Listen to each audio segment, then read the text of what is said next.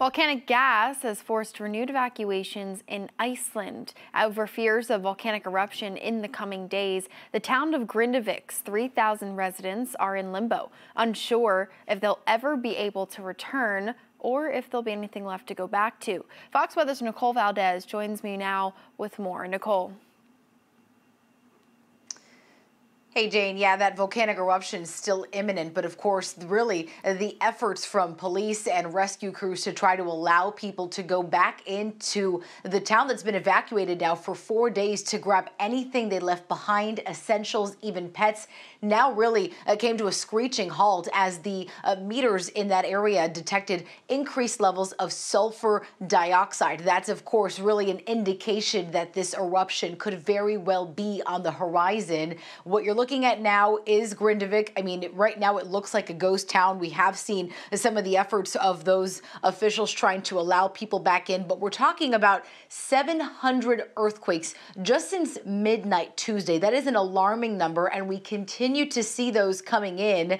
Now the race is on to not only make sure that they have everyone that was trying to get back in evacuated once more, but now to protect critical infrastructure that also sits within the town limits. Officials working to build a shield surrounding a geothermal power plant to protect it from the potential lava flows. But take a look at what the small fishing town of Grindavik looks like right now. This is some of the roads that we've now seen split in half, even sinkholes opening across town. And that one crack in particular, you're noticing the steam coming out of it as that magma sits very close to the surface.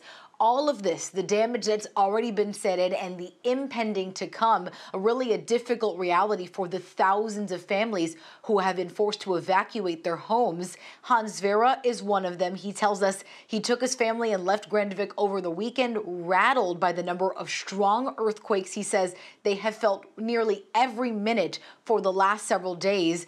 They drove up towards Iceland's capital, Reykjavik, say they've lived through several earthquakes, but nothing truly compares to this.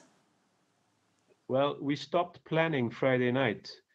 There's no certainty about whether we will be able to get back to our home or not. It just depends on where the probable eruption is going to happen. If it's coming up in the middle of town, which is a possibility, then there's a great chance that all of Grindavik, all of town, all of the village is going under.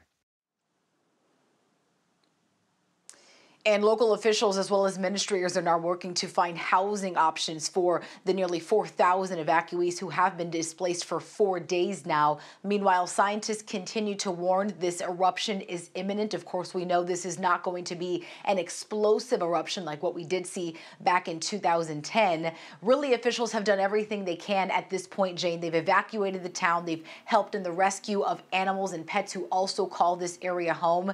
So unfortunately for the southwestern peninsula of Iceland, at this point, it truly is just bracing for impact and making decisions minute by minute. Yeah, in a waiting game over there. I mean, the whole world is waiting to see what happens as well. Nicole, with the updates, Nicole Valdez, definitely a story we're going to continue to follow. We'll check back in.